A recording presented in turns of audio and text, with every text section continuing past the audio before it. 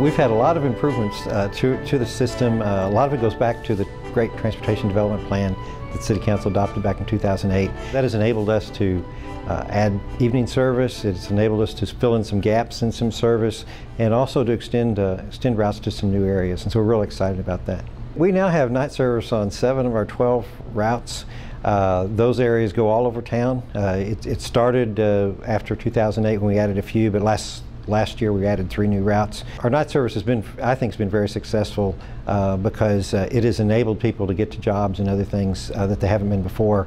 We're now carrying, just on the 3 we've added the 3 night routes we've added this last year, we are carrying about 2,700 people a month.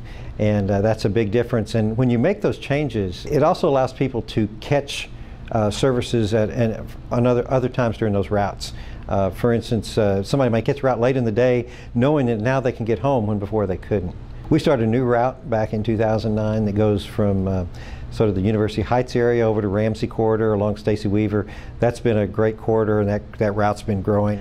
We have mostly new buses now, so we have a new look. People really like them. I think that really contributes a lot. And then over the past few years, we've added over 50 shelters and then an additional 20 benches all over our system, and again, it makes it just easier for people to catch a bus, particularly as they're waiting. In addition to our bus service, we provide special van service to persons with disabilities, and those services are provided the same days and times and areas that our fixed route services go.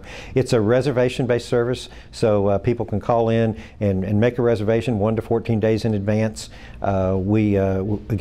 We cover 3/4 of a mile of a regular bus route, so if you are going to board or get off a bus within that area, we can cover those services. As we make changes to our regular bus routes, we also are adding services to the fast track vans. For instance, last year when we added night service, those vans we added extra night service on those. When we extended the routes to the North Hospital, now those people that live along Ramsey Corridor now have the ability to catch or make a reservation for a van service if they're in that 3/4 mile area. We've been blessed with a great increase in ridership. Our ridership has increased almost 80% since 2008, and that is attributed to a lot of things. One is a great plan. That the Transportation Development Plan was something that the City Council adopted, and they've stayed committed to it. Even with the economy slowing things down, they still have kept the momentum, and that's been a great blessing. So we've added services, we've improved our buses and our bus routes and amenities,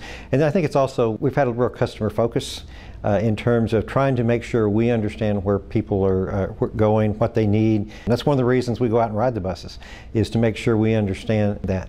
We have just concluded some meetings about some changes we hope to make in September, and those are really things that will help improve people's riding abilities and habits.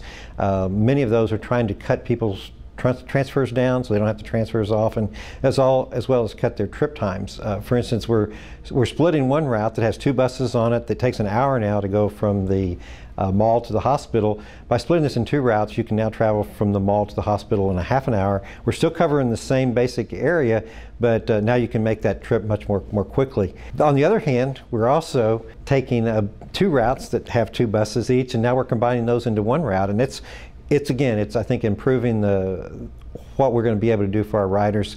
One of the big things that I'm excited about is we're going to have hourly service now to Fort Bragg, so people can ride our bus to the Yadkin Gate. There'll be a on-post shuttle there that will meet our vehicle, and you can continue on there. And that's something we haven't had for a while. In addition, we'll have new service along Riley Road between Morganton and Cliffdale. And that is, again, something we haven't had before. And finally, somebody that's traveling from the Walmart on Rayford Road to the mall can now do that without a transfer. Before, you had to transfer at least once to get to the mall. So I think those are all things that help improve riders' experience. Another of the improvements that we've made, and I think that really has helped our riders, is we've tried to make our bus passes much more convenient for people to purchase.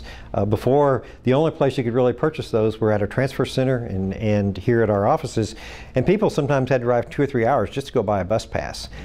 We worked out a deal that we started in February with Carly C's, and now they're selling them at their 4 Fayetteville stores. Our multimodal transit center has been part of our overall plan, and from my view, it's really going to transform our system when it's finally constructed. It's going to be a home for us, and it's a great place for our customers to come.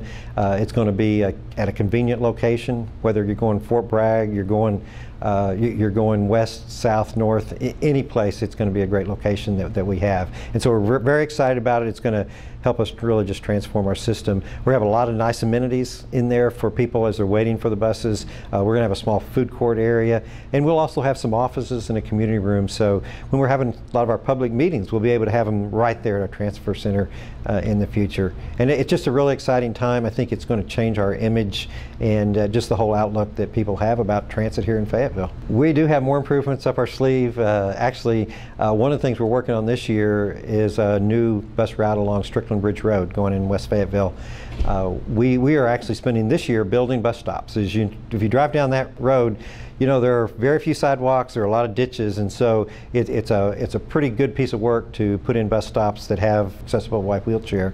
So we are going to be doing that this next year, and hopefully about this time next year we'll actually be able to start that service, and we're really looking forward to that. We're planning to go all the way down to the New Century Library, and it'll end up near the Cross Creek Mall. We also are working on some services to Fort Bragg. Again, we're going to have the Yadkin Gate connection, but we also would like to provide an express bus to provide jobs for people coming from Fayetteville going to the post.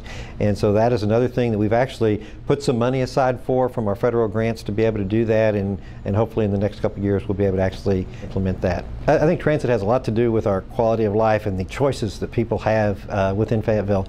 We're a small transit system, and so that's one of the reasons we're growing it, is to be able to help people improve their lives. If we can get them to jobs, if we can get them to school, medical appointments, and give people a choice. And I think that's, again, the #1 reason somebody chooses transit is because it's a convenient choice that they can make.